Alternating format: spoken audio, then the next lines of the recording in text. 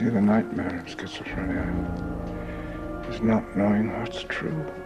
A beautiful mind succumbs to a debilitating brain disease. You're sick, John.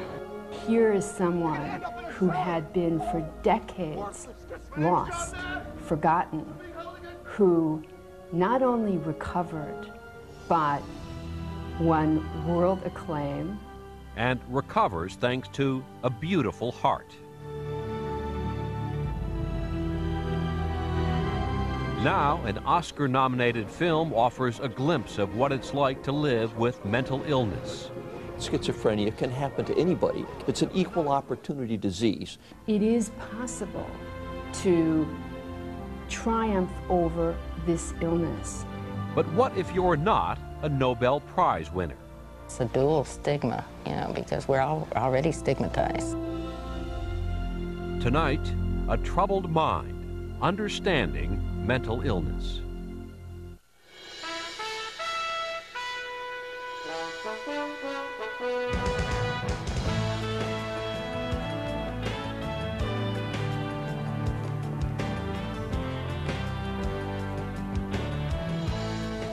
Like most Hollywood movies based on true stories, A Beautiful Mind takes some artistic liberties with the facts.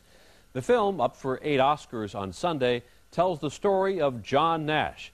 He won a Nobel Prize in mathematics, yet he struggles with paranoid schizophrenia. Some scenes from the movie are stitched from whole cloth, and the film has been criticized for certain sins of omission. But by all accounts, the movie does a pretty fair job of depicting an often misunderstood mental illness. Like the film Rain Man about autism, A Beautiful Mind may dispel some myths about paranoid schizophrenia. It is not a split personality. It is a brain disease. The most prominent symptom is an inability to distinguish between delusion and reality. It afflicts nearly 3 million Americans and perhaps a third of the nation's homeless. There is no cure, but good treatment can make a huge difference for those lucky enough to get it. So can the support of family and friends, and for those reasons alone, the story of John Nash is instructive, even seen through the glossy lens of a Hollywood movie. John Nash has been described as, quote, the most remarkable mathematician of the second half century. He not only wrote a PhD thesis that eventually won him a Nobel Prize, but he solved several century-old problems in pure mathematics. John? Turn it off. Turn off the light. Why would you do that? John Nash was at the height of his career, mathematical celebrity, when he got ill. Singularities in space-time, then.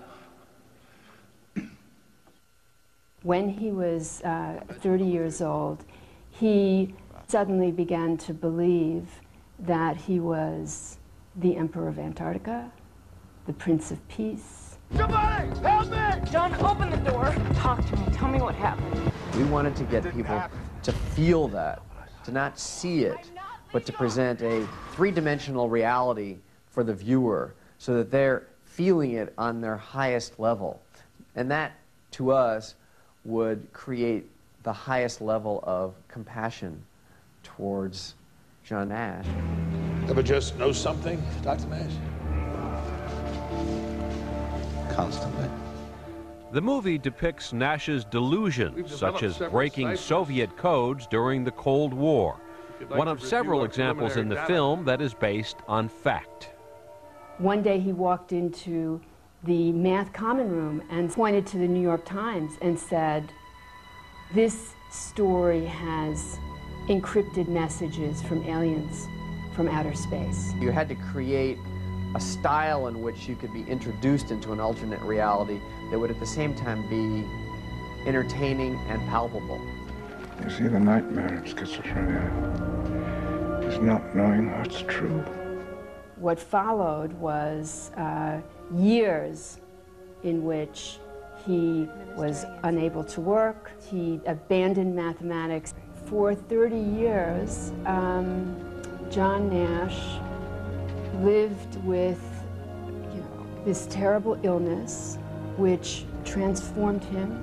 He lived in dire poverty and increasing isolation. You are not real! You are not real! You're still talking to me, soldier! He fell really far. He fell about as far as you can fall. Maybe I have to think about going back into the hospital again. Come here.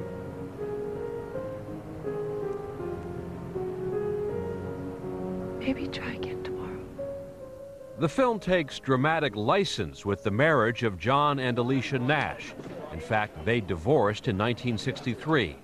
But the movie is true to Alicia's undying devotion. The scenes in the movie, in that little house, were incredibly sad.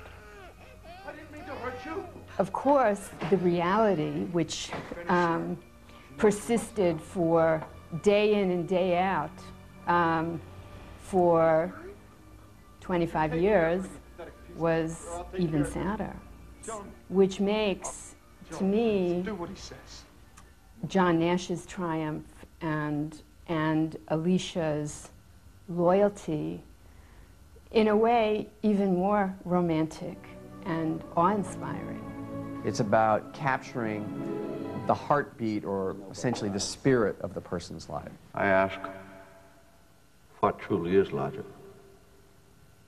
Who decides reason?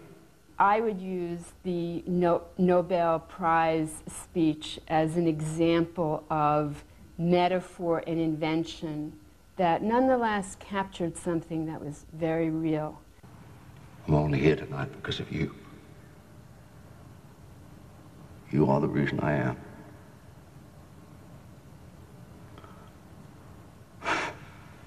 You are all my reasons. Nash never made that speech. In fact, he wasn't allowed to give the customary Nobel lecture because of his history. So he didn't say those wonderful words to Alicia. But in fact, he did something that was even more extraordinary. He has spent years helping her care for their son who's ill.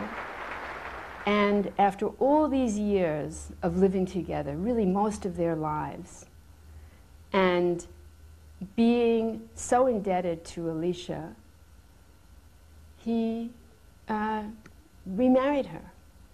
And his actions, if they are not loving and romantic, I don't know what is.